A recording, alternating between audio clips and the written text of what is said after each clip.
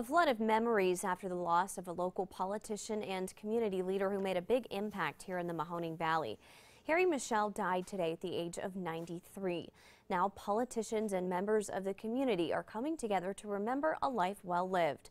27 First News reporter Dan Marcel is live in the studio. Well, good evening, Mandy. It can be tough for us reporters to tell these kinds of stories. How do you tell everything you can about a person's life in 2 or 3 minutes? But the one thing that I did keep hearing over and over about Harry was that he fought for the underdogs. And in speaking with the people that I did, it's very clear he left quite a legacy.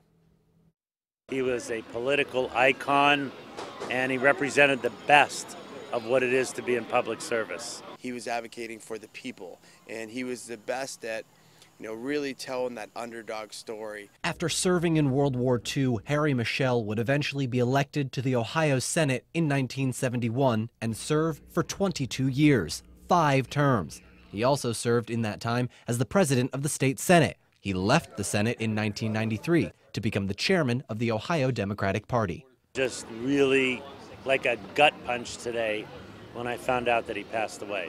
Always been a leader, a legend, out front with all the causes that were important to the valley.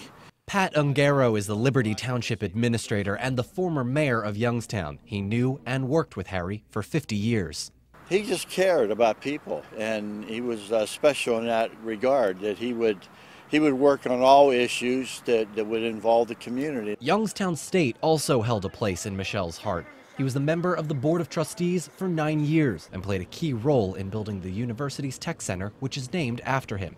The university called him, quote, a thoughtful, vocal supporter of the students. He would talk to us younger people a lot about things that he saw in the past that he didn't like and that he wanted to see us change.